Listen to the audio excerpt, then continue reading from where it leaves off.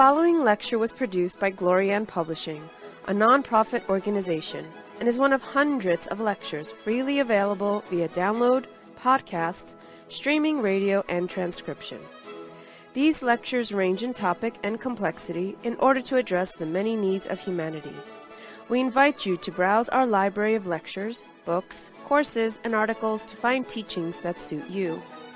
Through the support of donations, Glorianne Publishing has published 40 books, hosts international retreats several times a year, offers free online courses, and many other valuable resources, available to anyone worldwide. All of this has been made possible by the financial support of listeners like you.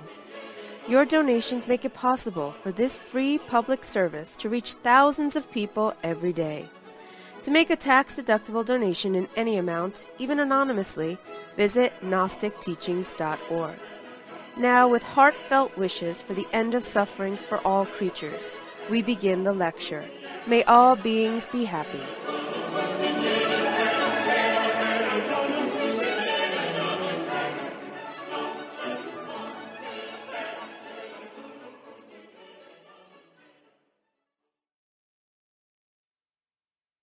Welcome to our new course,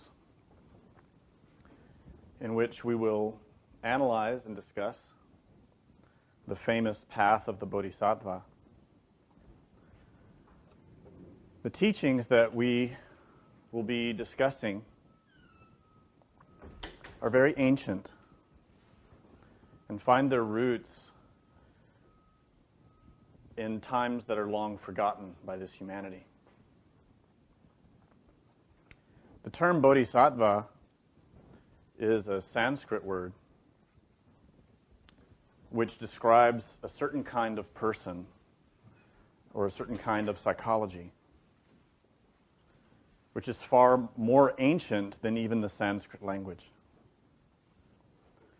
So when we enter into the reception of this kind of teaching, it's good for us to keep in mind that the principles, the psychology, the science that we're discussing is far more ancient than the terms, than the words, and than the traditions that we have in these days.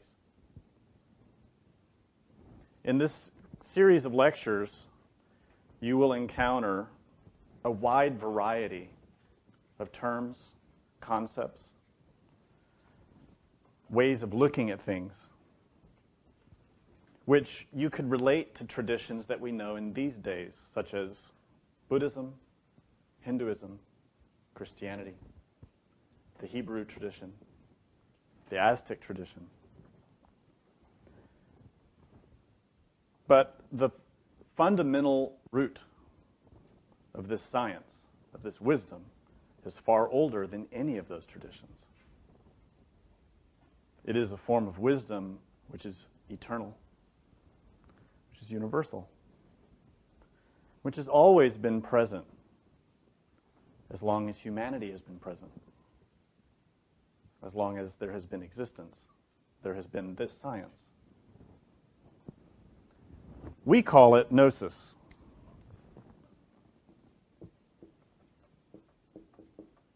But it also has other names. In the East, it's called Dharma. Dharma has many meanings. It's a Sanskrit word. It means truth. It means law.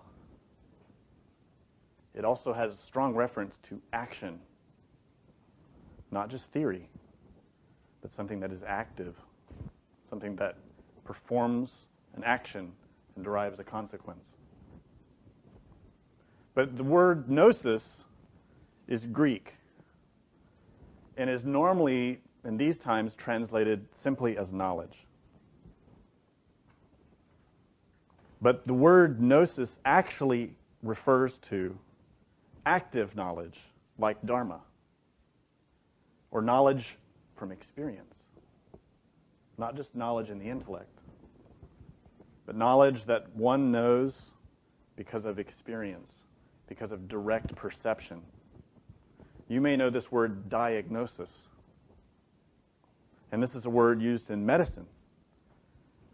To diagnose a patient is for a doctor to observe, to analyze with his perception that patient in order to derive at some analysis, some conclusion about the illness. Gnosis is the same, diagnosis. Gnosis is there because it's a perceptive science. It is a science of perception. What that means is that it is a science of consciousness. Because it is consciousness that allows us to perceive. Gnosis is not a science of intellect.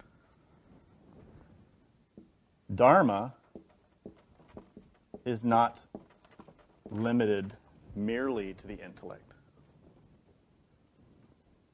Dharma, or gnosis, or jnana in Sanskrit,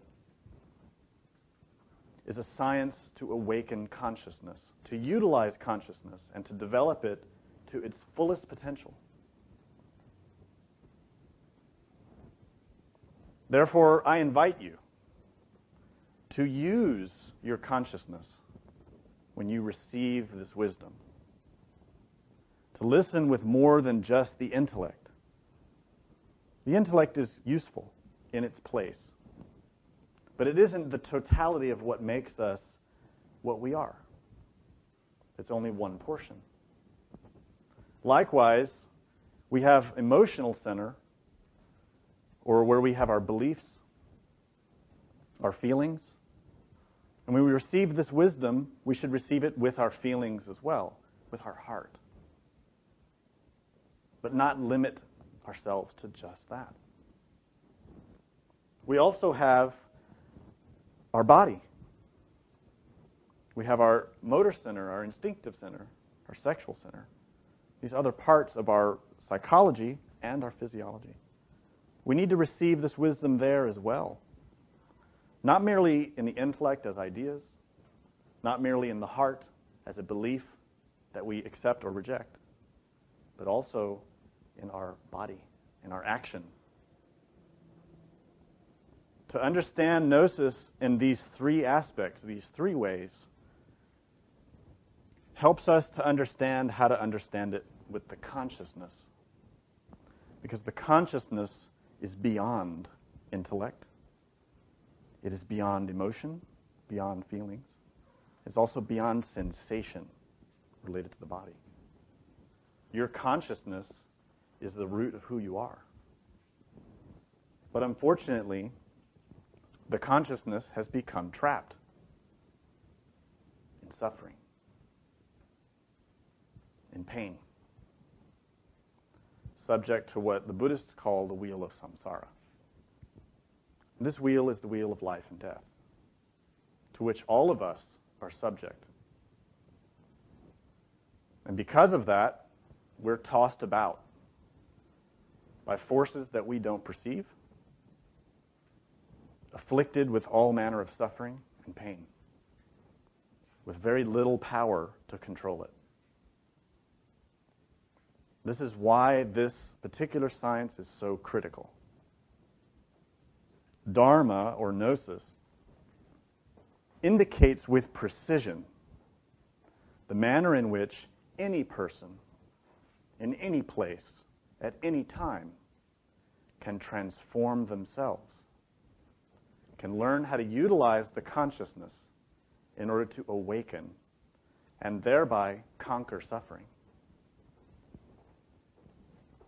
The means through which this wisdom has been expressed throughout time, throughout space, has varied according to the psychology of the humanity at a given time or place.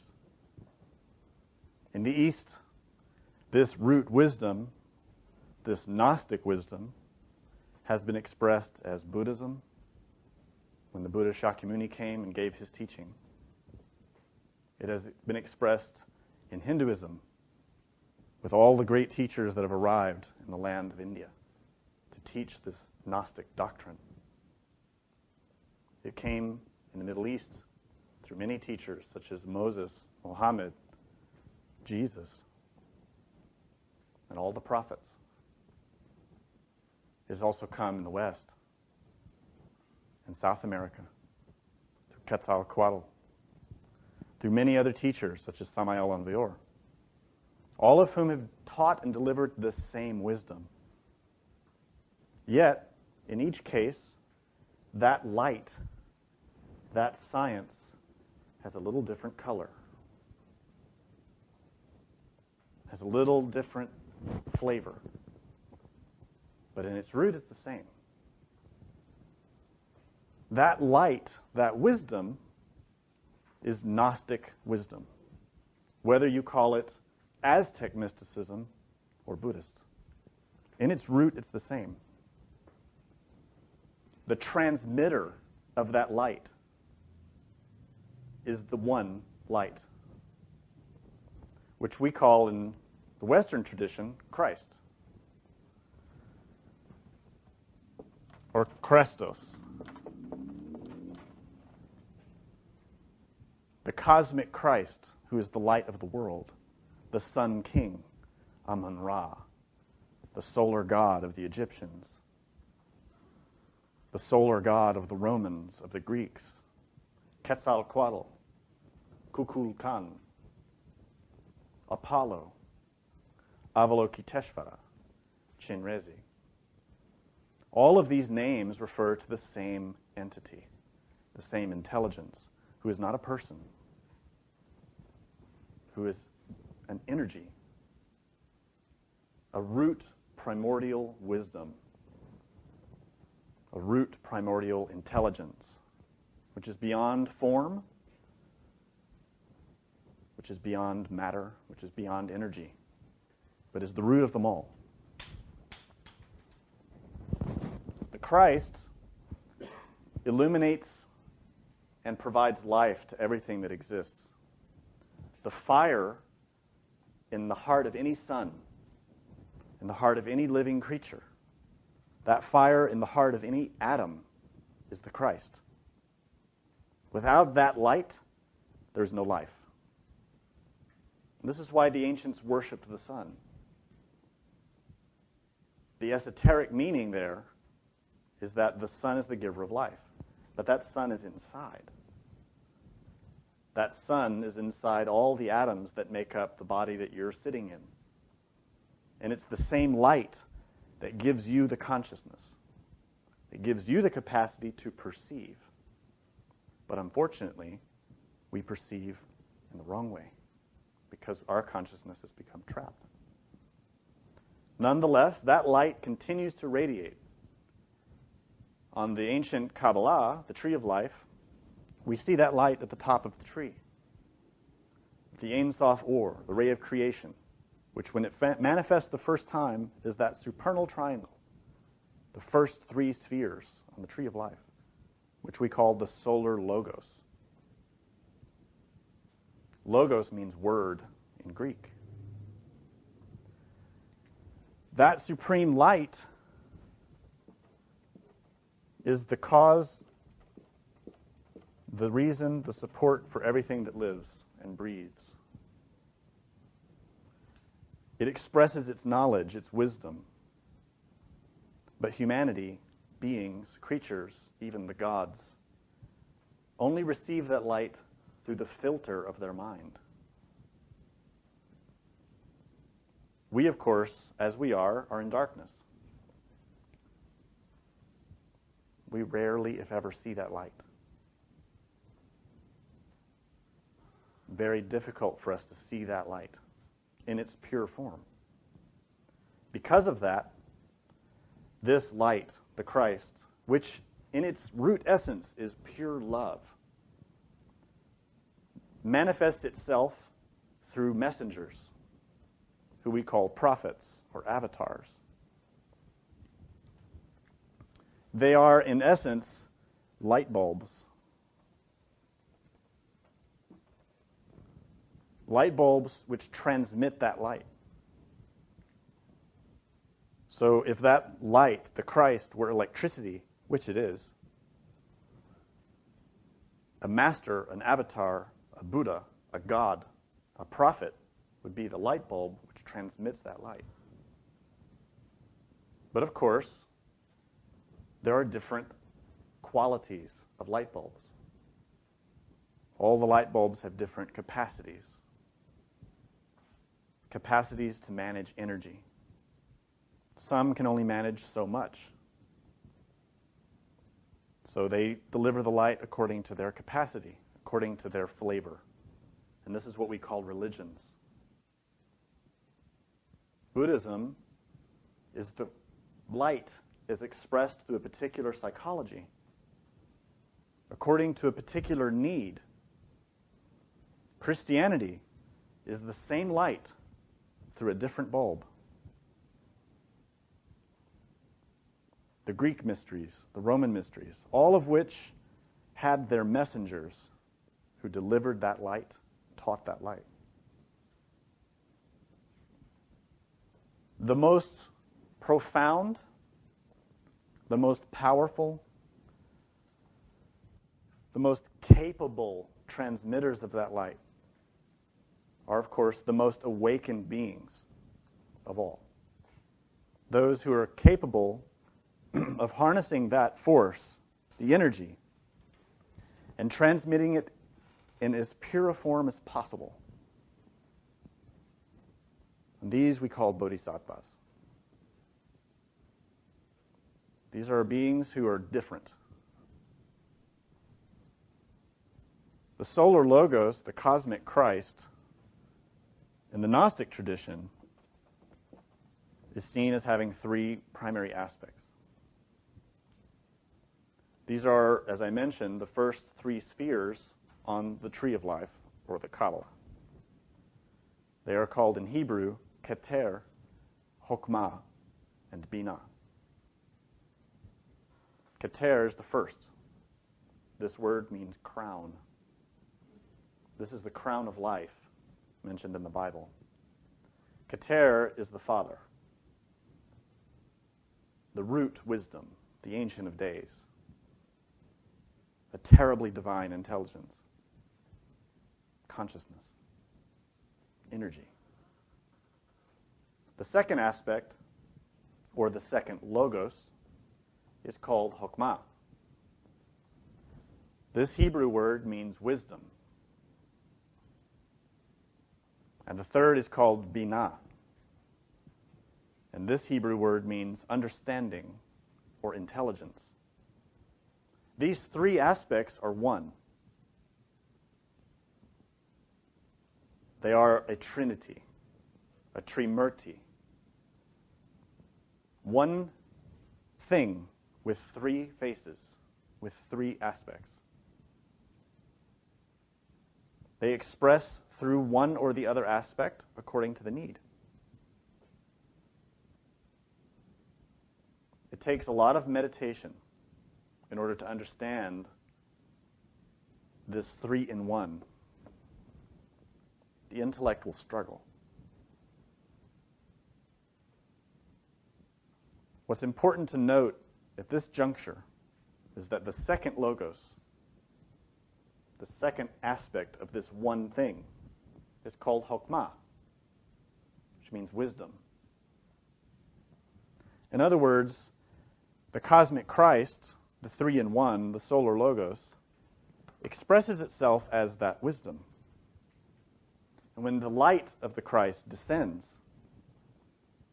it is that wisdom, Chokmah, which is expressing itself in order to assist beings, in order to elaborate creation, in order to deliver its love. The way it does that in the most profound sense, the most potent, powerful, and pervading way is through its messengers, those bodhisattvas, the prophets. They are incarnations of that light. In other words, the mind, the I, the self, has been cleaned out of that person.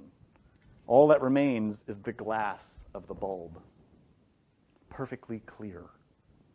No sense of I, no selfishness. And what remains is simply the light, which expresses. A beautiful example of that is Jesus of Nazareth. Jesus, Yeshua, which means Savior, was a human person who worked on himself so intensely that he purified himself of all that is subjective, of all sense of self, and became the perfect reflection of that cosmic light. Chokmah, wisdom. That's why we call that light the sun. S-O-N. And this is why Jesus often spoke of himself as the sun. This is related to Chokmah. The sun is the child which delivers the qualities of the father and mother, which expresses those qualities. The word Bodhisattva is Sanskrit. Bodhi means awakened. It means wisdom. It also means intelligence. Do you see the relationship? Chokmah in Hebrew means wisdom. Bina in Hebrew means intelligence. Bodhi in Sanskrit means intelligence, awakened, wisdom.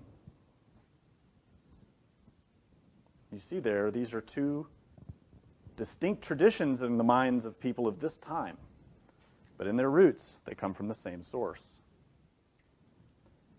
Bodhisattva. Sattva is Sanskrit also. It also has different meanings. But when combined with Bodhi, Sattva means essence of. So Bodhisattva means essence of wisdom.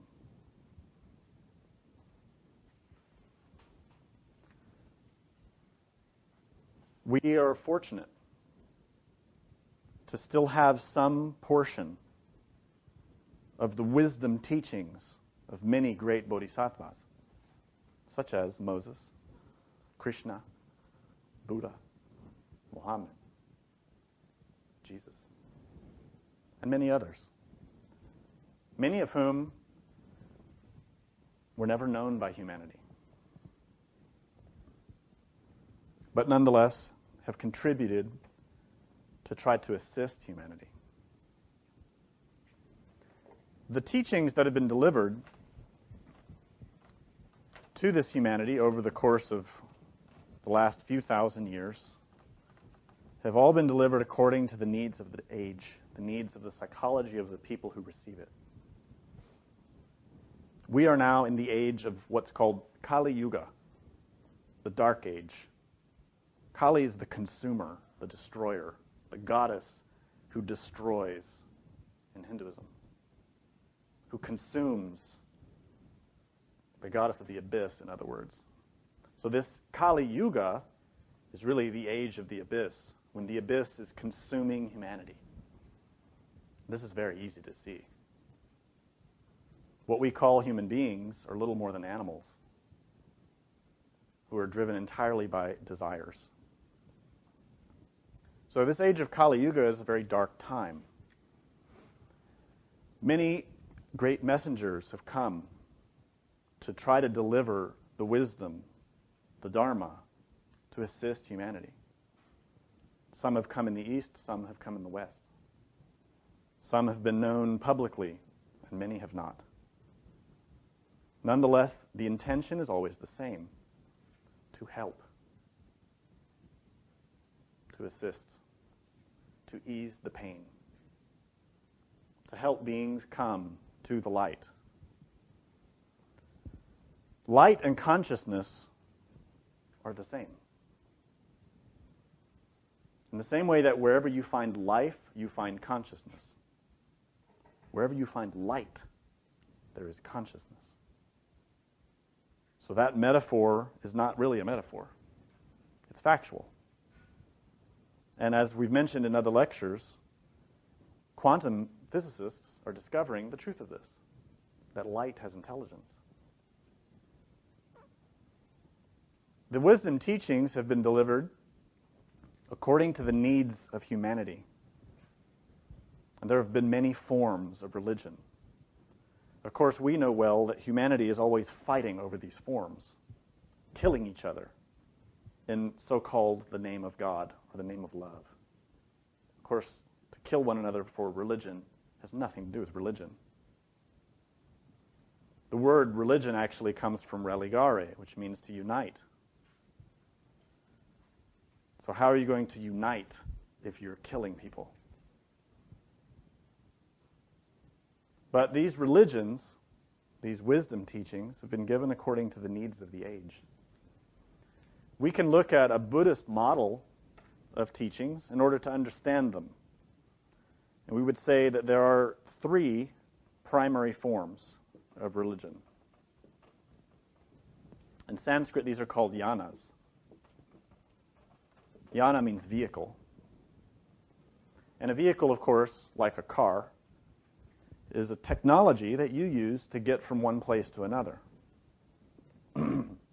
So too are the triyanas, the three vehicles of the Dharma. And again, when I say Dharma, I don't just mean Eastern traditions. I mean all religion. Because all teachings can be organized according to these three vehicles. The first, of course, must be a foundational path, an introductory path, a teaching that can accommodate any person in order to provide them with the information they need to go further. So what we would call a foundational path in the Eastern traditions is called Shravakayana, from the words Shravaka, which means hearer, someone who hears, someone who listens, and yana means vehicle. So the Shravakayana has been misnamed Hinayana. The term Hinayana is actually derogatory. It's impolite. We should use the word Shravakayana, or just call it the foundational path. This is much more respectful and indicates its true function. The foundational path is that form of religion, that form of Dharma, which teaches to any person the very basics of spirituality, the very basics of how to understand the consciousness. In Buddhism, this includes things like the Four Noble Truths. The Four Noble Truths express the basis of life, that life is suffering. This is the first thing any spiritual aspirant must understand deeply, not just in the intellect, but by experience. To understand the nature of karma, to understand the nature of suffering, is the purpose of the foundational path. It's in this level of work that an aspirant is taught how to meditate, to concentrate, how to pray, how to self-observe, how to be aware, how to be mindful. But all of these things, mindfulness, self-observation, self-remembering, meditation, prayer, are all with one purpose: to comprehend the nature of suffering, to comprehend the nature of karma. Karma is a law which exists throughout time and space. If there were no karma, there would be no existence. Because things exist, we know there is karma. Because karma simply says, if there is an action, there is a consequence. And if there is a consequence, it was created by a cause, some action. So the law of action and consequence is the whole point, the whole purpose of the studies of the foundational path. But not merely to study that intellectually, theoretically, but to find the causes of suffering in oneself. This is the purpose. In our Gnostic tradition, We do this in many ways by emphasizing the need to self-observe, to analyze oneself, one's own behavior, one's own feelings, thoughts, actions. And in doing so, to see the consequences of them. Not just to observe mechanically, but to observe in order to gain comprehension, understanding, wisdom. The understanding is this: when we act, we create results. It's clear that we do not understand this because we continue to act in harmful ways. Each one of us, if we are sincere, if we sincerely analyze our own mind, we will find that probably within the last few hours, we have had some quality or another which has arisen in our mind, which is harmful. It could be pride. It could be shame. It could be lust. It might be anger. It might be envy, or jealousy, or resentment, or fear, or gluttony, or greed. There's a multitude of qualities that can arise in our mind which create suffering for us and for others. If we truly understood that every thought we have has a consequence, if we really understood that every feeling that arises in your heart produces a result, do you really think we would persist in generating the feelings and thoughts that we have? If we really understood that, when we feel anger towards another person, we actually hurt them. Not physically, but psychologically. When we feel jealousy for another person, we hurt ourselves. When we feel envy, we hurt everyone. When we feel pride, when we think from pride, when we act from pride, we harm. Therefore, it's necessary for everyone to constantly analyze the mind from moment to moment, to always watch the mind. It's the mind, or in other words, the ego, which has trapped our consciousness, our own light, in darkness, and causes us to see things in the wrong way. We then believe that our sense of self is real, that our feeling of pride is real, and we want to feed that. We want to feel better about ourselves by getting an admirable job, by having an admirable role in life, by having money or status, by getting something that someone else has that we want, which is covetousness. But pride is in the root of these things. Or perhaps we just have fear. Fear of poverty, fear of loneliness, fear of rejection. So we act in order to qualify, to satisfy those sensations. Physical sensations, emotional sensations, and intellectual sensations. All that activity creates karma. Every time we act from pride, we think from pride, we feel and indulge in the sensations of pride, we create suffering. We create karma. Therefore, this foundational path has been expressed universally in all times and places. And this is why all the great religions emphasize moral purity, sanctity, the need to eliminate negative emotions. Negative emotions doesn't just mean anger or lust or hate. It also means pride, which often feels very good. It also means gluttony, which always seeks to feel good. It also means lust, which always seeks to feel good. These are negative emotions. They are qualities of emotional energy which vibrate in the astral body, which are negative, which are harmful. So we see in any religion an emphasis on the need to change our psychology, to understand the law of action and consequence. As the Bible says, every man will reap what he sows. In other words, as you act, you will receive.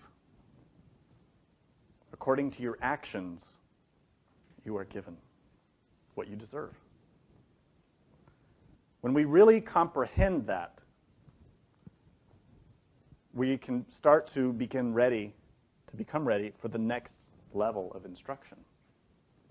When we really see, to consciously comprehend how our own ego creates karma, how our own pride can make not only us suffer, but the ones we love suffer. A parent who loves their child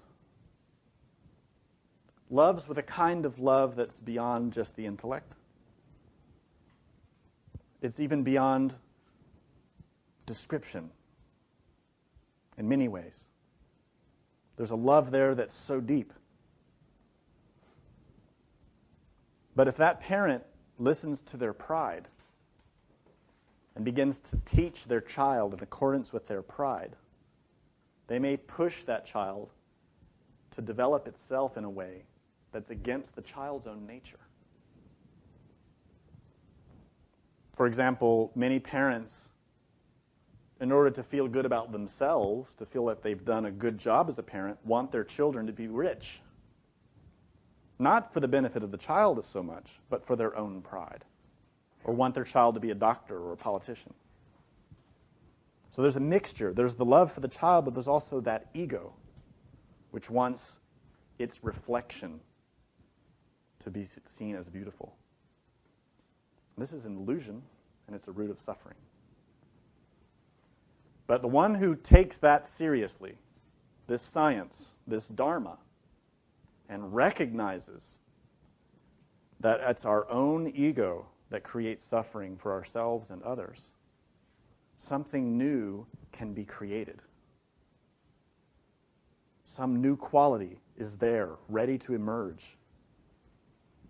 But only if we know how to do it. And all the religions emphasize this too. It's called love. It's called compassion. In Sanskrit, it's called Bodhichitta. As I mentioned, Bodhi means mind, wisdom. Bodhi means wisdom, intelligence, understanding. Chitta means mind.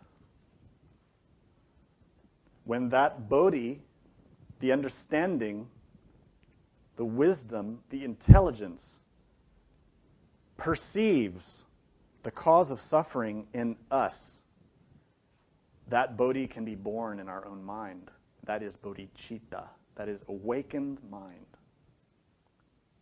Intelligence, understanding, wisdom.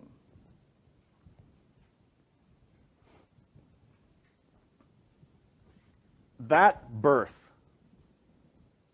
even the aspiration to give birth to that kind of love and compassion for others, is the beginning of the next stage of Dharma, or the next major form of religions. We would call this the greater path, or greater vehicle. And in Hinduism, or in Sanskrit, it's called Mahayana. Mahayana. Maha means great, and yana means vehicle or path. So the distinguishing characteristic of Mahayana teachings is compassion. Conscious love.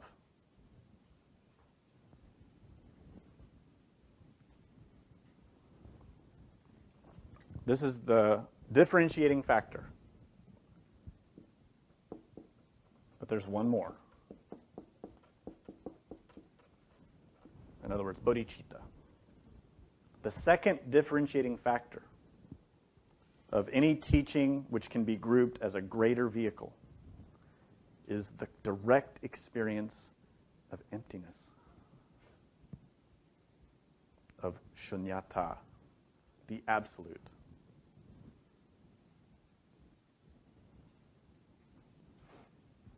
These two factors, these two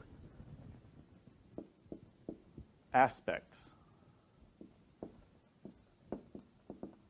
go hand in hand with each other.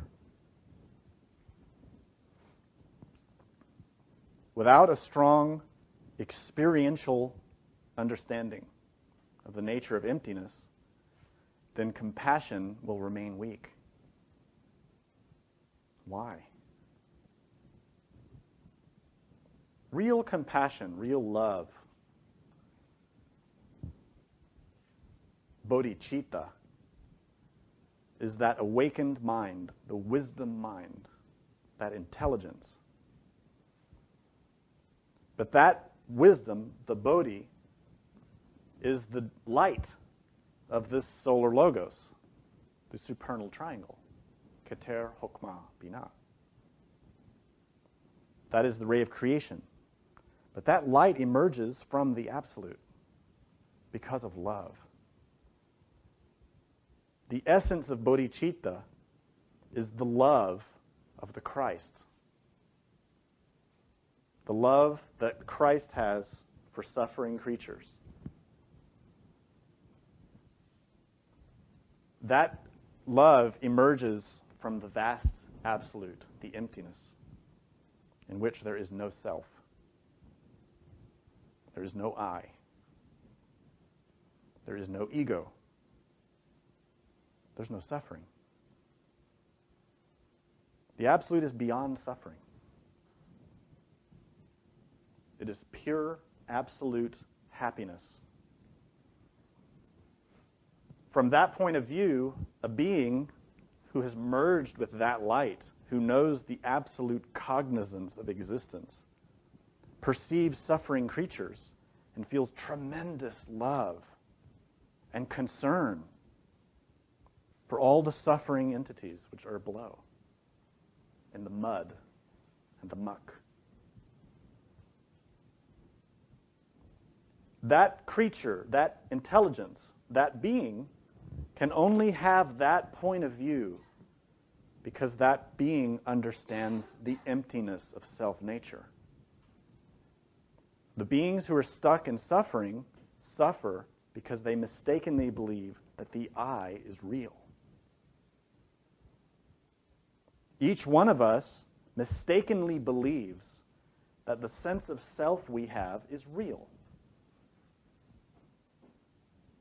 But if we learn to meditate, if we learn to observe ourselves, if we learn how to utilize the consciousness, we can have the direct experience of the emptiness of that self.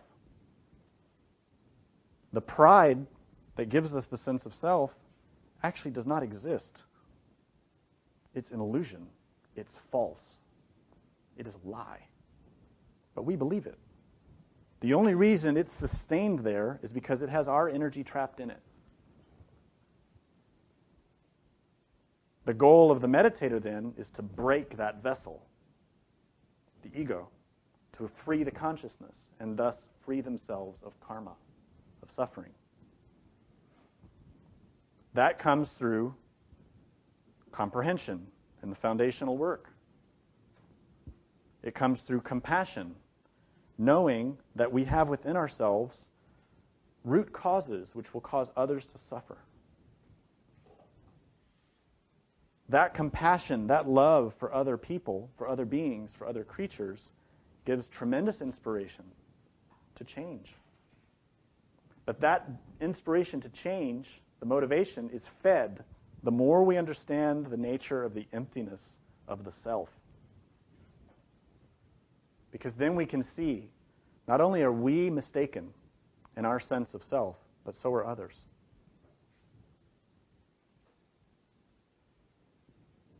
Within this tradition of Mahayana,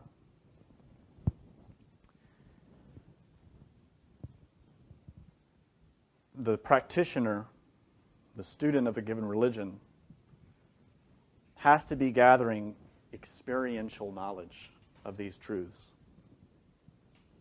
to experience it, to know it. This is not intellectual. It is not a belief. It's a matter of personal, conscious knowledge. But the one who really comprehends the terror of karma, the true power of the law of action and consequence, which is being fed and sustained by our own ego. That person begins to realize they need a faster way. Because moving slowly from lifetime to lifetime, there's so much danger. Because that sense of I is so hypnotic. That sense of self is so fascinating that we have a very difficult time staying on top of it. In Gnosis, we understand that we have within us what's called an essence.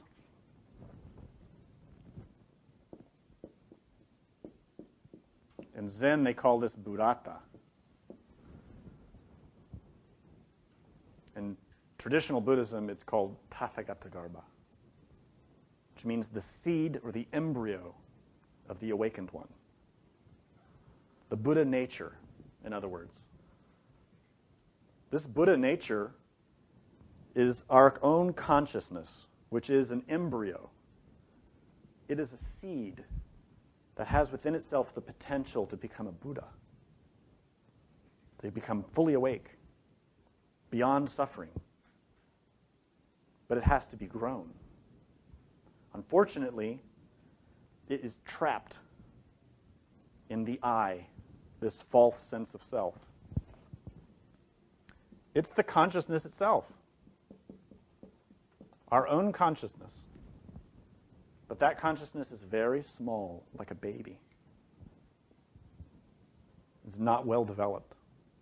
And unfortunately, 97% of it is trapped in the ego, in all those discursive elements like pride, lust, envy, anger, greed.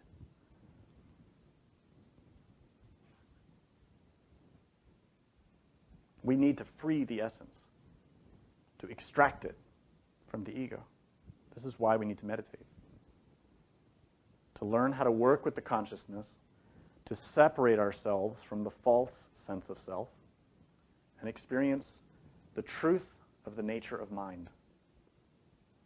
That nature is called clear light in Tantric Buddhism. The clear light is consciousness, unmodified, unfiltered, pure in its original state. All the Buddhists state that the original nature of mind is pure, clear, empty, and open, without self-nature. And Samael and Vior stated the same thing. The mind in its natural state is pure and calm like a lake, and it can reflect all the contents of the universe. There's no self in that. There is consciousness. There is true individuality. There is an individual, but it is not self in the way we think of self. It's a kind of self-nature that is beyond self. It's beyond this limited cage that we suffer within.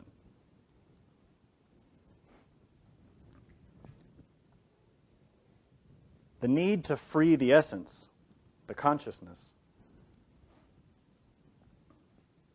becomes very strong in the one who really comprehends karma, and the one who's generating a lot of compassion from their understanding of karma. they begin to realize they need a faster means, something more effective, more penetrating, deeper, to more quickly eradicate the causes of suffering so that they will stop making other people suffer and stop making themselves suffer. That secret path, that higher path, has many names, but it is what we would call the esoteric side of the teaching. Christianity has had an esoteric tradition, which is now mostly lost. In Buddhism, it's been well preserved in Tibet and in some other countries. It's known by several names. Vajrayana. Vajra means diamond, indestructible. So it is the diamond path, the diamond vehicle, the indestructible vehicle. And a Vajra, it means thunderbolt, lightning. Indra, the god of Hinduism, uses a Vajra as his weapon. The symbol of Vajrayana is a thunderbolt. And you may see lamas, like the Dalai Lama, with a Vajra in one hand and a bell in the other. And these symbolize method and wisdom, two complementary aspects of practice, which advance the development of Bodhichitta. Vajra also indicates a phallus, the sexual organ, because that is the creative force, the creative energy, very active energy that the practitioner needs to harness in order to eliminate the causes of suffering. Vajrayana is also a tantric teaching. It is tantrism. And tantra, meaning continuum or stream or flow, is that science where the energy of the Vajra is harnessed and utilized. So Vajrayana can also be called Tantrayana, the vehicle of the continuum. Vajrayana can also be called Mantrayana. Mantra is a sacred word, a word of power. So really, the way that the Tibetans translate Mantrayana is very interesting. In the works of Tsongkhapa, who was an incarnation of the Buddha Shakyamuni, he calls Mantrayana the vehicle of the secret word. And if you know anything about Masonry or Western occultism, you know that the lost word, the secret word, is very significant. So the same tradition exists in the East.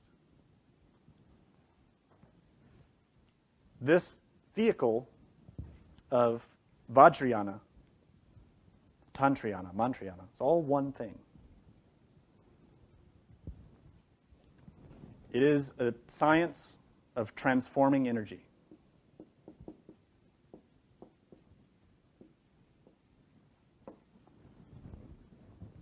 A mantra, a word, is a vibration. A Vajra is an energy. Tantra is a stream of energy. So in each of these titles, we're pointing to the same essential foundation. In traditional Buddhism, Vajrayana is organized in different schools and different groups and different levels, depending on which school you look at. But generally, there are 4 classes of Tantrism in ascending order. The one who enters into the Vajrayana teachings, this diamond path, does so motivated by bodhicitta, by compassion. This is a very important thing to think about. The one who's really given the secrets, the science, the wisdom of this highest aspect is given them because of compassion. Unfortunately, in these times, all the students especially in the West, want to enter immediately into the Vajrayana teachings. As soon as they hear of Buddhism, they immediately want the highest Tantra. They want to skip everything before that and immediately receive all the secret, most high aspects of the teaching. Do you know what we call that? We call it pride. And it's unfortunate. It's understandable. In their way, people that have that intention, that motivation, that desire, want to transform themselves. This is a good thing. But that ambition needs to be tempered with realism. To be realistic about oneself. The stages of the path are presented with good purpose. In the Gnostic tradition, we teach all of these levels of the path, but in a very synthesized form. If you study the books of Samael Aun Weor, you'll find practices which apply to all of these levels of the teaching. Meditation practices from each of the three aspects can be found in the books. Self-observation practices can be found. Means of transforming energy can be found. And each of these apply to different levels. This is not to say that those who are studying the highest aspect of the teaching, like Vajrayana, very difficult meditation practices, are better than anyone else. They are not. We're all equal. We're all trapped in suffering. But we each have different needs. The fact remains that these degrees of instruction are for everyone at the time it's appropriate. In this Kali Yuga, the karma of humanity has become so heavy, so intense, the suffering is so strong, that those conscious intelligences which manage this teaching from superior levels of existence have made the determination it's time to open the doors to the entire teaching because time is short. The karma that hangs over the head of humanity is so heavy that these great compassionate beings made the decision. Let them have everything so they can use it while there's time, if they want it. And if they don't, we respect that.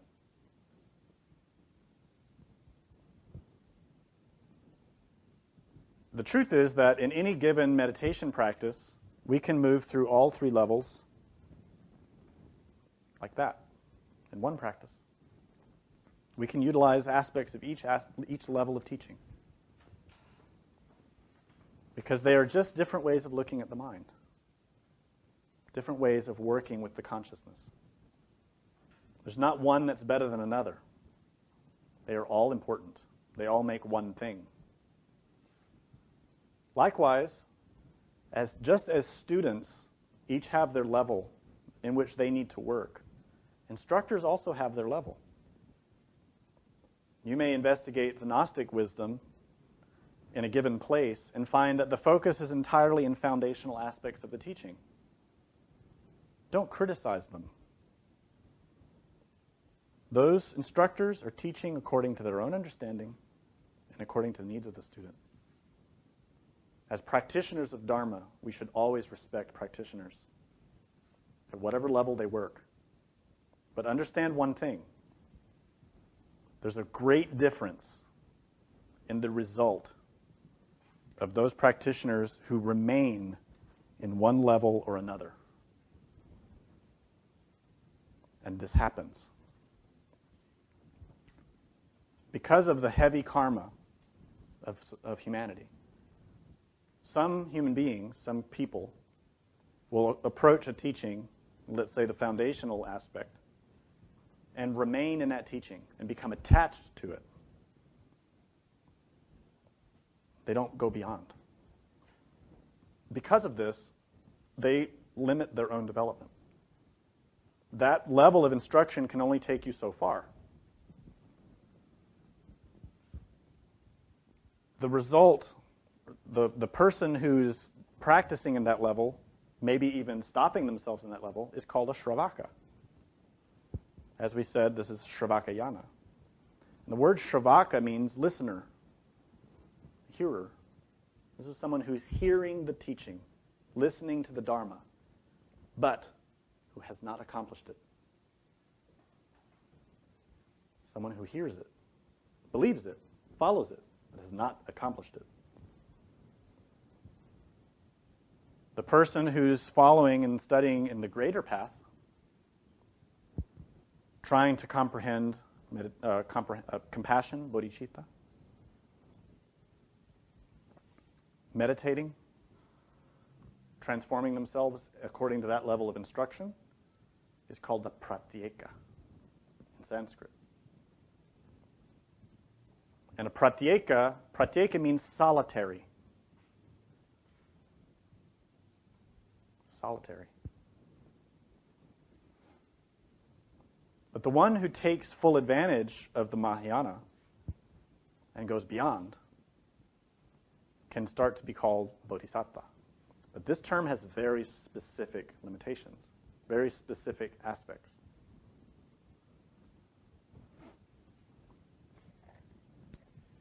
In Gnosis, we go a little deeper than the traditional Buddhist explanation of these three yanas. Because in the development of the consciousness, that development is not limited to the type of matter that we work with now.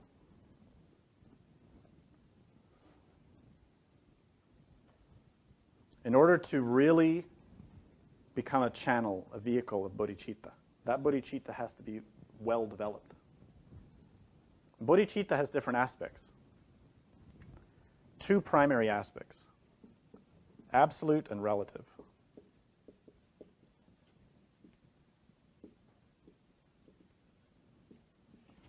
Absolute bodhicitta is divided into two.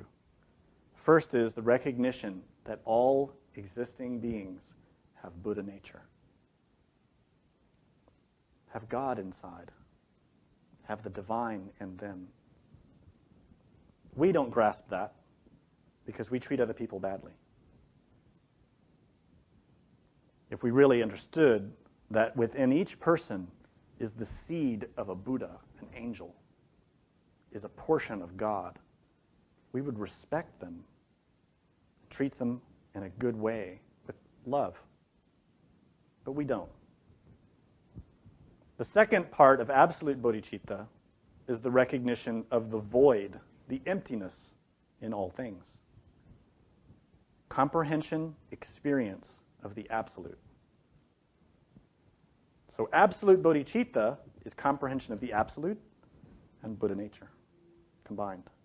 And really, the one who has that is a Buddha, someone who's awake fully. The second part of a second kind of bodhicitta is called relative. And of course, by relative, we mean it's in a process of development.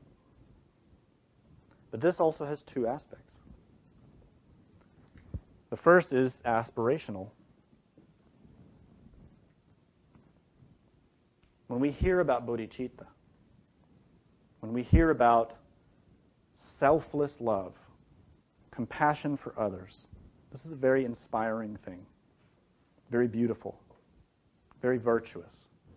And we may feel in our heart a longing to know that, to become that, to become compassionate spontaneously. The aspiration to develop bodhicitta is this first aspect. It's just the longing to develop true cognizant love.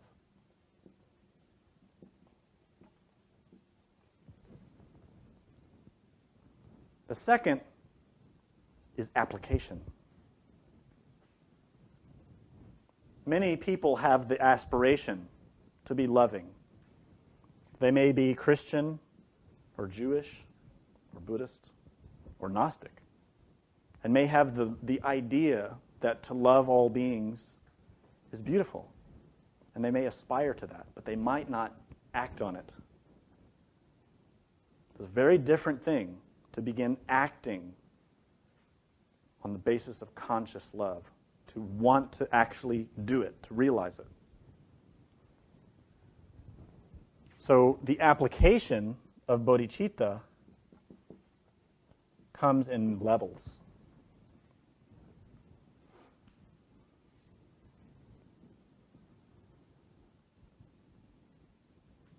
These levels have different names in different traditions. In traditional Buddhism,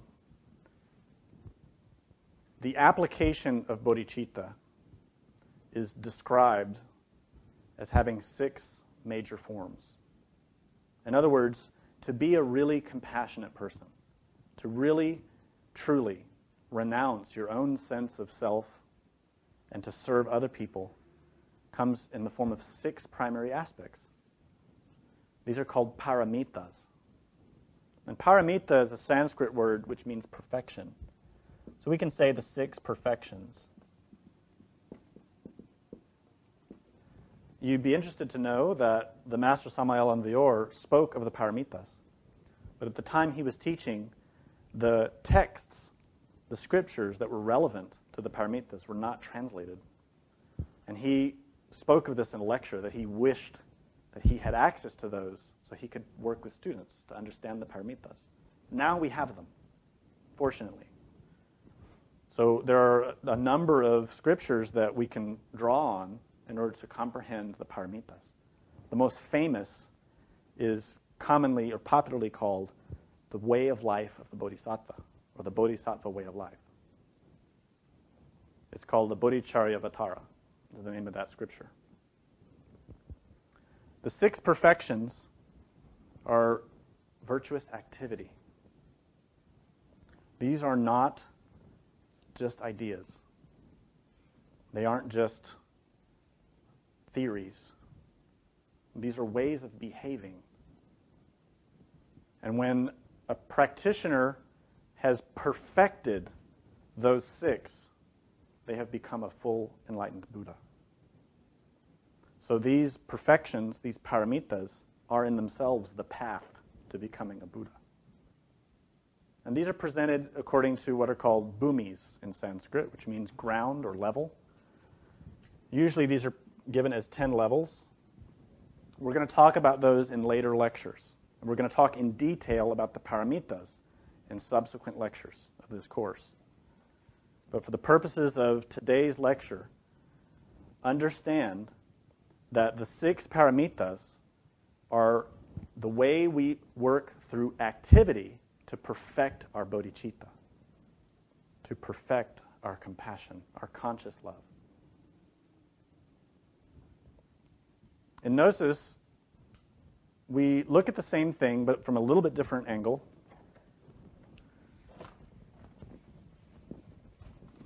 Looking at it from the point of view of matter and energy, we can say that practitioners of the lower forms of religion, not lower, but foundational levels, may not develop bodhicitta. But they still can develop the bodies of the soul.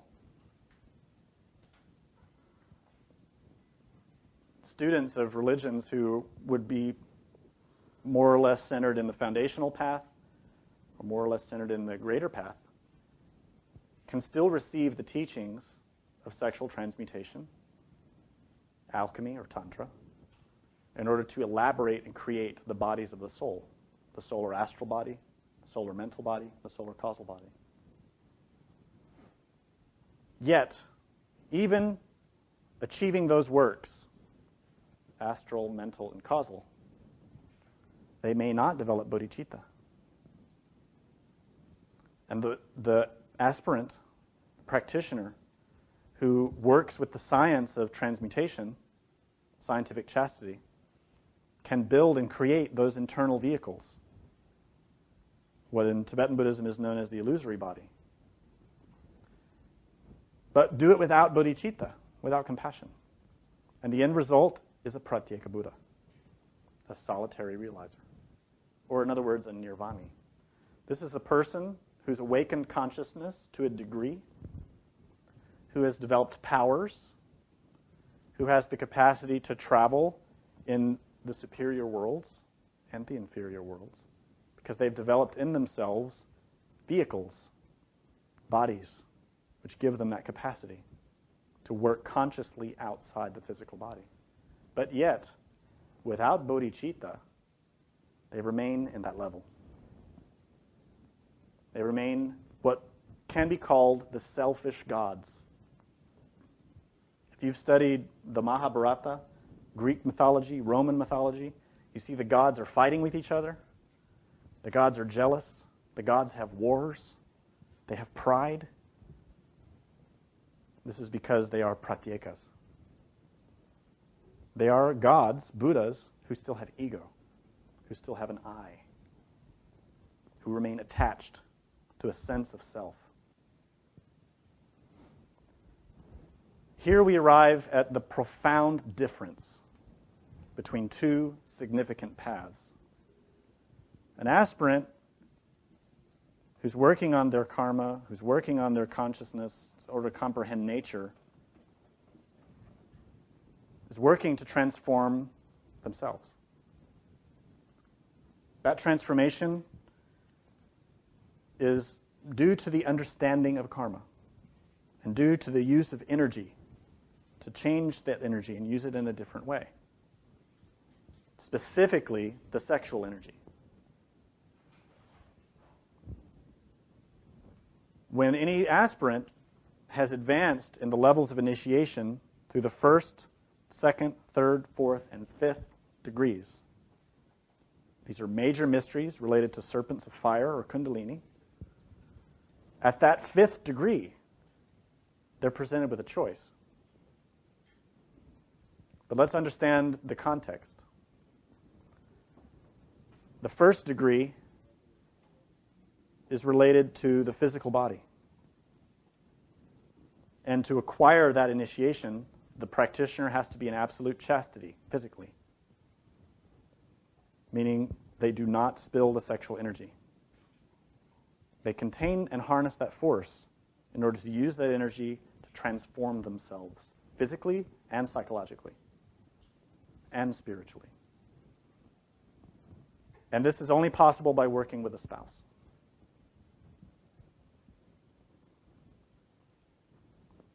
In Tibetan Buddhism, this is called karma mudra, which means action seal. And that is the science of the highest tantra. Yet, that specific knowledge is known in the other forms, Mahayana and Sravakayana. So you do find practitioners in these other forms that acquire these initiations. So the first degree is related to the physical body. The second, related to the vital body or ethereal body. The third, to the astral body, to emotions. The fourth, to the mental body, to the mind, to the intellect. And the fifth, to the body of will, the causal body. These vehicles are how we act to create results. When we're here in our physical body acting, we have physical energy, we have sexual energy, we have emotional energy, we have mental energy, and we have energy of will. And all five of those we're using from moment to moment. And we're creating consequences. We're creating karma. If we're acting in the right way, we're creating dharma, which are good results. So whichever level of the teaching we're working with, we need to grasp that.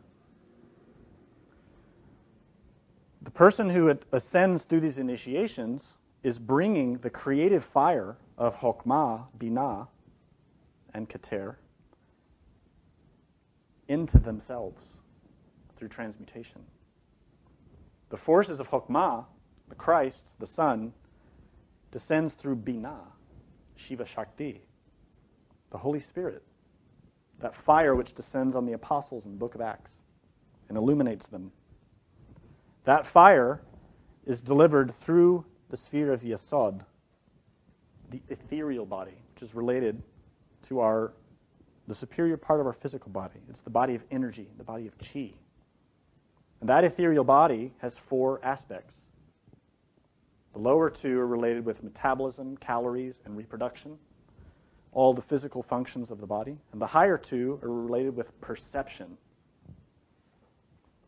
Those forces of Chokmah, wisdom, are received by all the bodies, all these aspects, but primarily, centrally, through Yasod, the 9th sphere. Don't get lost. I'm getting somewhere. I know it's a lot. The point is, according to how we use our energy, we become. If we use our energies in harmful ways, we acquire karma, and we degenerate. Look at humanity. How is humanity using the energies they have? To feed lust, to feed hate, to feed pride. The result is humanity is degenerating faster and faster. Life is not getting easier. We like to think it is. We have these ideals about technology and whatever. Life is not getting easier. Look sincerely at the suffering of the world. Look past what the media is telling us, what our books and movies and TV are telling us. Look at the facts of what's happening. Broaden your view. And see how you are contributing to that through your own actions, through your own use of energy. The root of the transformation of energy is sexual. It's the sexual energy that gives us life, that gives us continuity. That's the meaning of Tantra, continuity, that stream of forces which comes from Chokmah, through Bina, into Yesod, into our sexual force. It gives us the capacity to perceive. Someone who is a dedicated fornicator, who very actively ejaculates their sexual energy, releases that from the body, begins to suffer degeneration of perception, loss of dream memory, sicknesses, illnesses in the body and the mind and the heart. Those who acquire chastity, who save and conserve that energy and transform it, awaken. They acquire new forms of perception, clairvoyance, astral travel, very strong dream recall, the ability to be awake outside of the physical body. These all come from chastity. So that transformation of energy, in combination with the understanding of karma, in combination with working with a spouse, is what gives us the vehicle, the means to advance through these initiations. When we arrive at the moment, towards the ascension, the completion of that 5th degree related to our body of willpower, we're presented with a choice. This is not just a theory. This is an initiation that happens in the consciousness. And the choice is this. Is that initiate going to continue working little by little on the ego to pay karma slowly over time,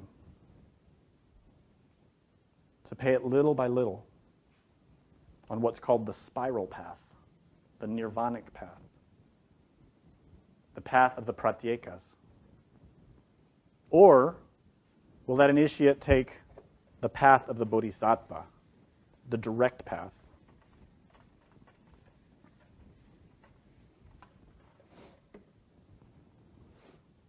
There are some very major distinctions between these two. The first thing to understand is anyone who's acquired that level of development has awakened a small percentage of consciousness, has developed internal bodies for themselves, and in the internal worlds, that person's consciousness, the spirit, is called a Buddha. It does not mean that the physical person is a Buddha. It means that their innermost, chesed, Atman, has become a Buddha, is awake, has merged with the divine soul, Buddhi, and can express the wisdom through that vehicle, the person, the physical person. Because of this, Blavatsky, the founder of Theosophy, called that person a Bodhisattva. This is not accurate. A Bodhisattva is one who has acquired that same degree of development, has awakened consciousness in the physical world, the etheric world, the astral, the mental, and the causal worlds. In other words, all the way to the sixth dimension, this person is awake to a certain degree, has consciousness to a certain degree. In other words, they've entered nirvana. They experienced nirvana. But the Bodhisattva, because that Bodhichitta is so strong, because their compassion is so strong, they renounce it. The Bodhisattva renounces their powers, renounces the happiness of nirvana, and chooses to stay with humanity to help. So the difference there is very important. The initiate who chooses to take the spiral path decides to keep their powers, to keep their access to nirvana, so that they can continue to experience that joy of having a percentage of themselves free from suffering. Where the Bodhisattva, the walker of the straight path, renounces it. Think about that. Right now, we are in darkness. We suffer. We're tossed about by karma. We don't know what's going to happen. Death is there at any moment to take us. Illness, sickness, and death at any instant can strike us like lightning. We have no certainty. We have a lot of fear, a lot of anxiety. And our karma is constantly ripening. We're always having problems. We're never quite getting to the goals we set. Our loved ones are sick and dying, or are afflicted by their own forms of suffering, and there seems to be nothing we can do. Now imagine if you were to awaken your consciousness, and you developed the ability to go out of your physical body and talk with the gods, to talk with the Buddhas, to talk with Jesus, to acquire direct instruction and intelligence from beings that exist in the superior worlds, to investigate your karma directly, to see your past lives, to know what's going to happen. Could you renounce that? Could you, because of love for other beings and other creatures, walk away from having the powers of clairvoyance, clairaudience, astral travel, remembrance of past lives? Could you just walk away because people suffer and they need you? That is bodhicitta. That is the true heart of the highest form of teaching that exists. Because the Christ is love. The Christ is cognizant love, conscious love, that comes in order to assist, to help, to bring those who suffer out of suffering.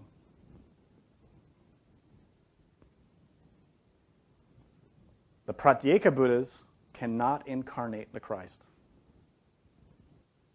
because they remain selfish. They seek to retain that happiness of nirvana, the pleasure of having powers, and thus the Christ will not enter them. They remain as Buddhas in their level, and they teach their doctrine in their level. They are not bodhisattvas. Bodhisattva is revolutionary. Bodhisattva renounces their own self their own well-being, their own needs, their own desires, in order to help others. This is not an easy thing to do, because as soon as a person chooses that direct path, they then have the responsibility to pay the entirety of their karma very fast. We're suffering now because we have karma. And that means we suffer now because we're just experiencing the results of all of our previous activities. Whatever we are now is because of what we've done in the past. But that karma is being applied little by little, because the one in us, our own inner guru, has compassion on us and wants to help us come out. And if all of our karma was given to us at once, we would be obliterated. We couldn't take it. But the Bodhisattva has to take it. Remember Jesus when he takes that cross in the Gospels, and how heavy that is, and how much he suffers. That cross is a symbol of karma. The burden that the initiate has to carry to pay what they owe. Regarding that, let me read to you a quote from the Master Samael Aun Weor. And this is from his book, The Pistis Sophia Unveiled.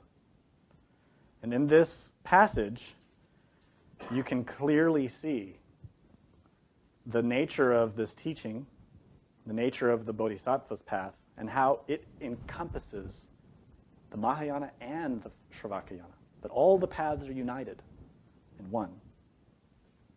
He says this: we must liberate and emancipate ourselves from the law of causality. We can make the great jump only by awakening and developing the consciousness.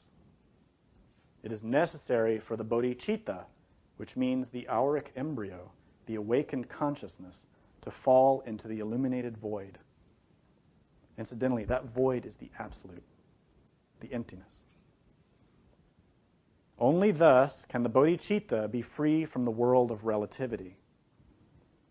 The world of relativity is the world of combinations and of duality. The universal machine of relativity is based on the law of cosmic causality. The law of cosmic causality is the same as the law of karma. We can submerge ourselves in the illuminated void by means of the great jump. Thus, and only thus, can we liberate ourselves from the law of karma. The world of relativity is based on constant duality and therefore on the chain of causes and effects.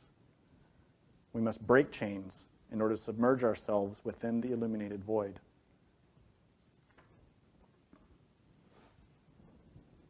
The illuminated void, the absolute, is the emptiness itself. And it's bodhicitta which gives us the capacity to reach that. It's compassion. Love. Because in its essence, the absolute, its manifestation is that. It is love.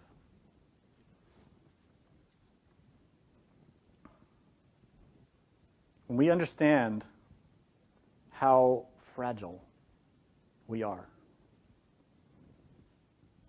even the little bit of good quality that we have is easily overwhelmed by our own negativities.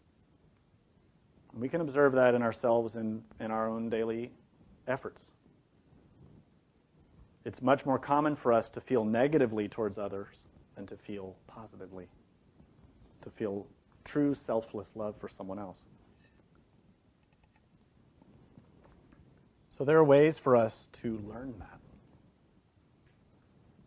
to transform ourselves. It's essential that students of Gnosis directly understand bodhicitta and develop it. In fact,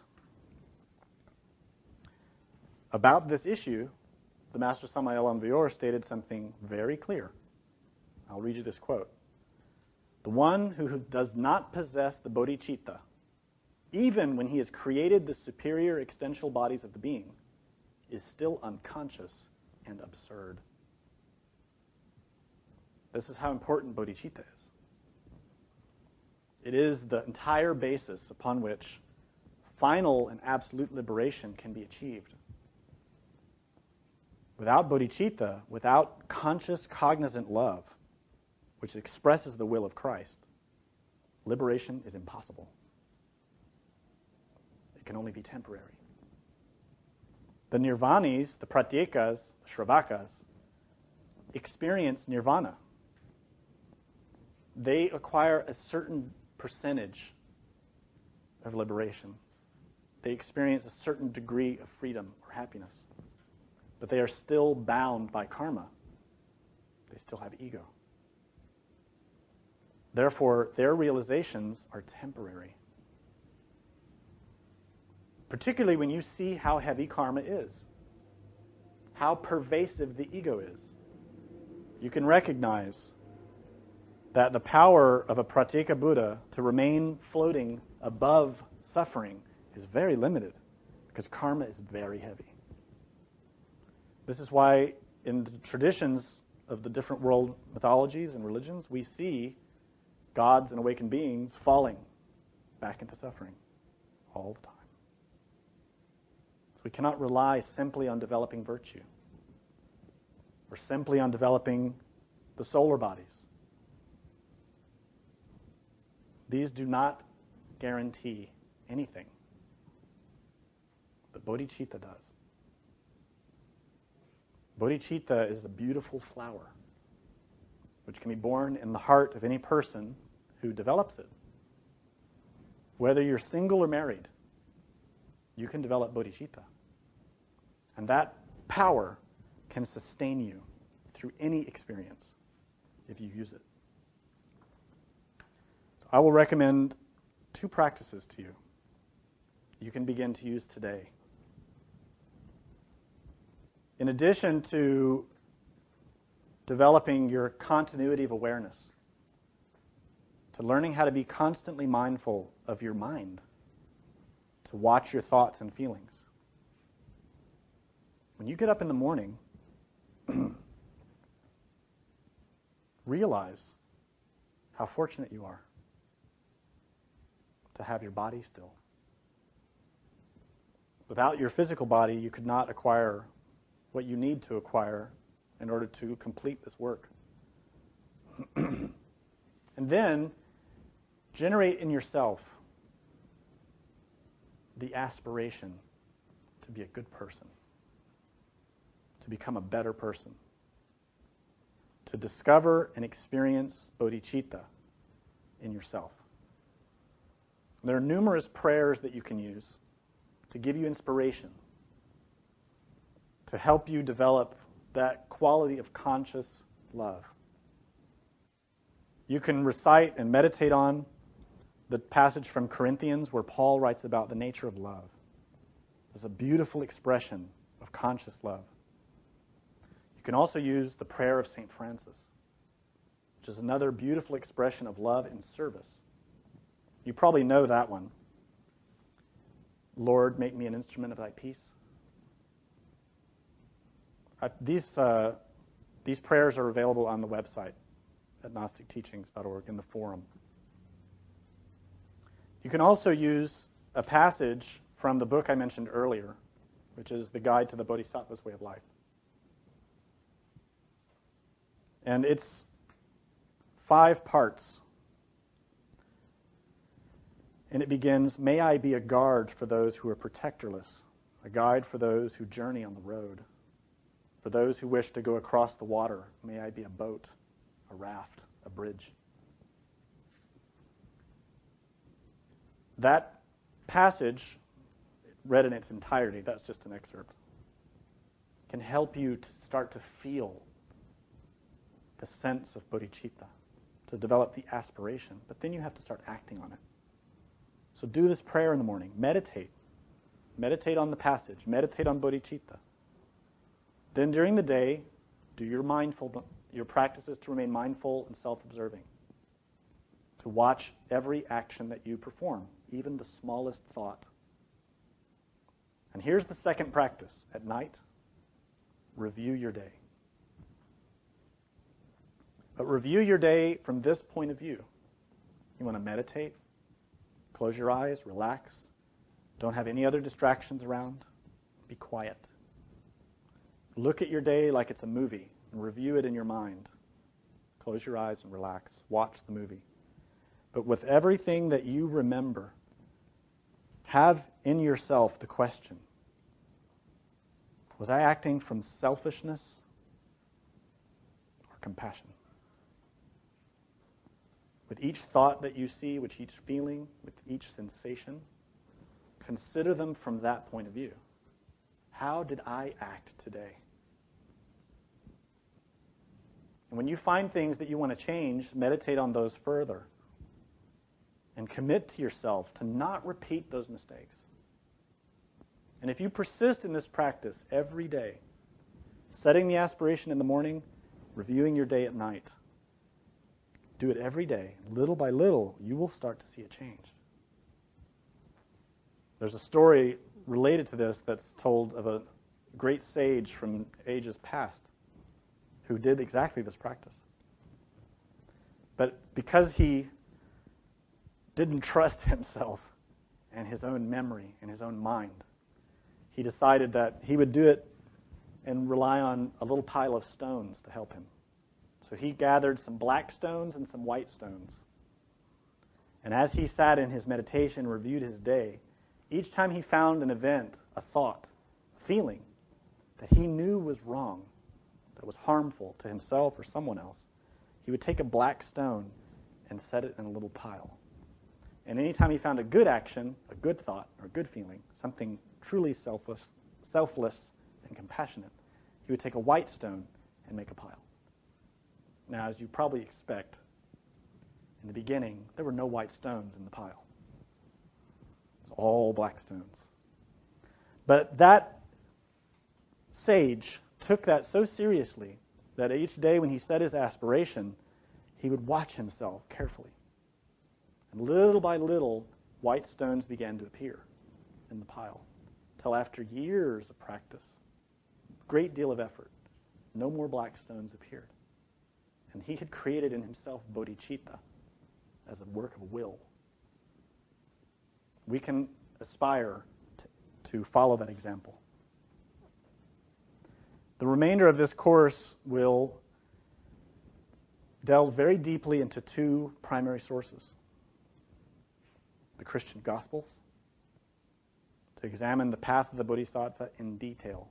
So many of the things that we discussed today will be elaborated upon and explained in much more detail. And secondly, we'll look into the Bodhicharyavatara, which is that book by Shantideva called The Guide to the Bodhisattva's Way of Life. It could be said that that's the most important book of Tibetan Buddhism. And the Christian Gospels, of course, the most important books of Christianity. Both of these documents express the same teaching, which is the path of the Bodhisattva.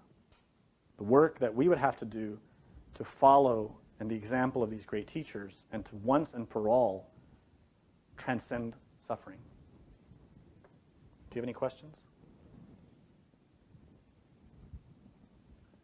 When a person develops the solar body, reaches that fifth initiation where there's the choice, and if they renounce all of their powers and everything, does that mean that they're no longer able to use those powers, or that they use those powers from then on only to help humanity?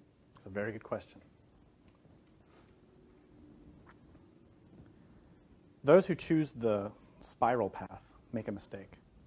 Not in choosing that path, because sometimes it's necessary. And I say that because the one who really needs to make that decision is the being, the internal Buddha, not the aspirant, not the human soul. And so there are cases in which that being needs to take that path. So I have in no way want to criticize that choice. But there is, nonetheless, oftentimes a mistake that's made by the human soul, in which they believe that those powers and those bodies are their real self. That's a mistake, because it is not. So the nirvanis and pratyekas become attached to powers, to having those kinds of experiences, conscious experiences. The bodhisattva, on the other hand, because of the nature of bodhicitta itself, which is conscious love, but remember the other aspect of that bodhicitta, absolute bodhicitta, is the recognition of Buddha nature, but is also the comprehension of the absolute, or the emptiness in all things. So a person who has bodhicitta well developed spontaneously comprehends that those bodies and those powers are also empty of self-nature. They do not become attached. Therefore, in that sense, it's an easy renunciation to make. Because the bodhisattva knows, these don't belong to me anyway. Why should I be attached to them? Why should I grasp at having some fancy-sounding name, to having powers or vestures or initiations? Those all belong to the being anyway. They don't belong to the initiate. They belong to God.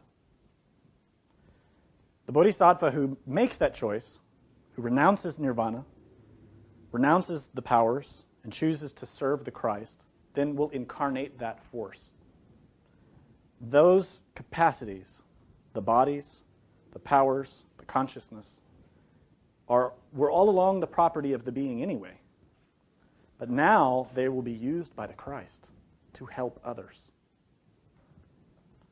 This means that the bodhisattva, in that sense, still has powers, still has the bodies, but does not exert personal will over them. Does that make sense? They may or may not have access to them, depending on the stage of the process that they're in. But the being always uses them. The Christ will use them, sometimes without the bodhisattva even knowing. And there are cases, stories about different masters who would appear in multiple places at the same time, having the power of ubiquity. This is related to that. So any other questions? Yes? Is it possible for a Pratyeka Buddha to develop bodhicitta? Yes. Any being can develop bodhicitta. However, not all the Pratyeka Buddhas have bodhicitta. They might not. But a bodhisattva must have it, because that is the basis of the bodhisattva path. The bodhisattva is created inside of the atmosphere of the bodhicitta. It is like a womb in the consciousness. It's an environment of energy whose nature is conscious love. And the bodhisattva is the expression of that. Bodhicitta means awakened mind, wisdom mind. Bodhisattva is the essence of wisdom, so it is the expression of bodhicitta. Any other questions?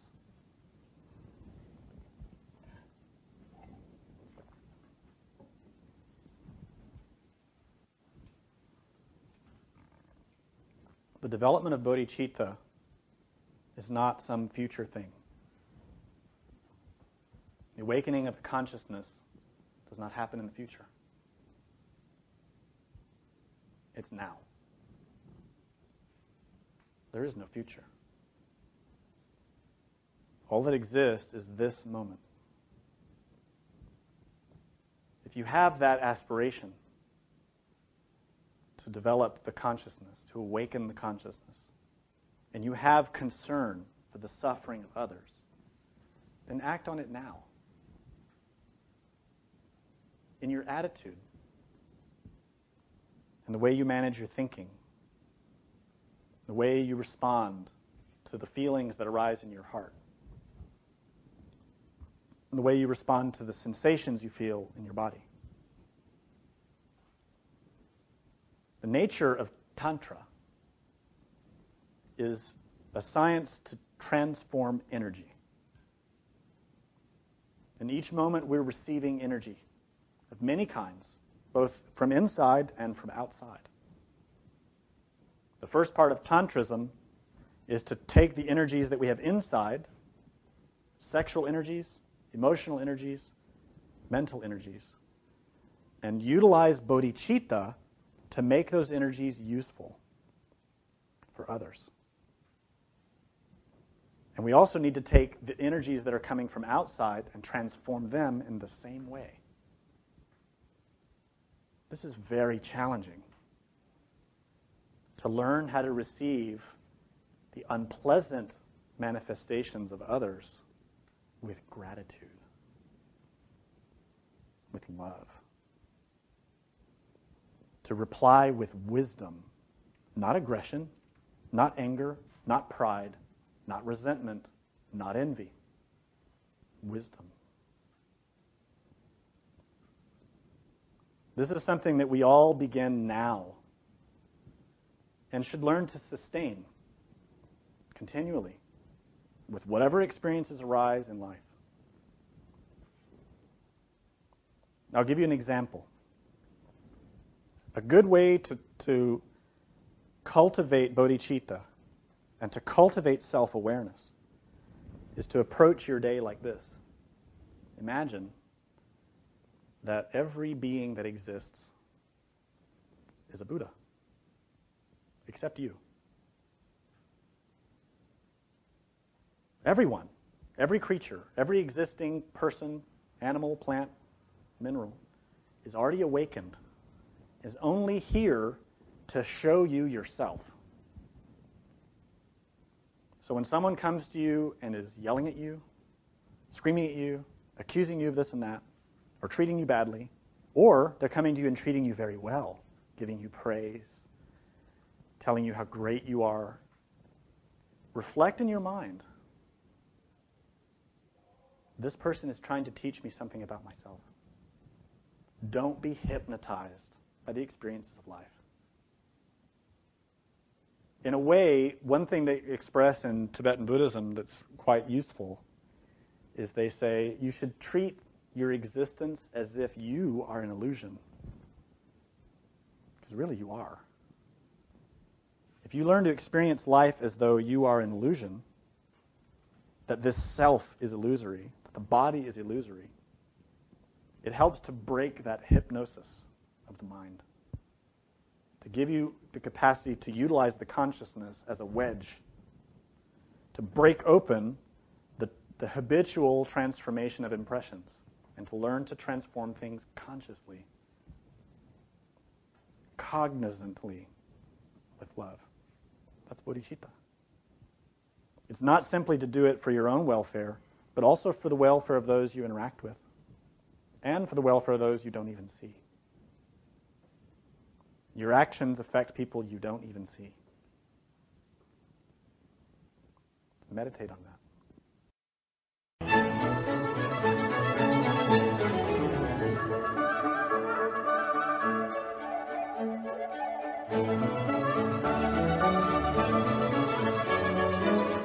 To learn more about what you learned in this lecture, we invite you to explore the books published by Glorian Publishing, available from booksellers worldwide. You may also be interested in online courses or upcoming retreats, all of which you can learn about at GnosticTeachings.org. All of this has been made possible by the financial support of listeners like you. Will you help others to benefit from this knowledge? Most spiritual schools recommend a donation of $10 to $20 per lecture. Every donation helps. Make a donation now at GnosticTeachings.org. Thank you. May all beings be happy.